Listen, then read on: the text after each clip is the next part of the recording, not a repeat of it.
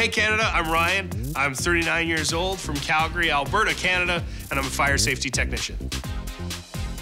I love sports. I have a nationwide podcast network.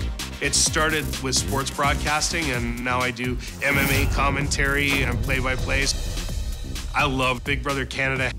I love playing with people and manipulating people into doing what I want. I've studied this game for 20 years. I'm ready to play. I'm not super nice at all. I care about my family. I care about my kids. I care about everybody in my life. But I am going to have so much fun tearing you apart. I really push the line of decency when it comes to attacking somebody. It's fun to be mean. I like to break people apart. I don't want to make you cry, but if you cry, it's not the worst thing. You can't be an evil genius without being a genius. I have an IQ of 153, which is really high.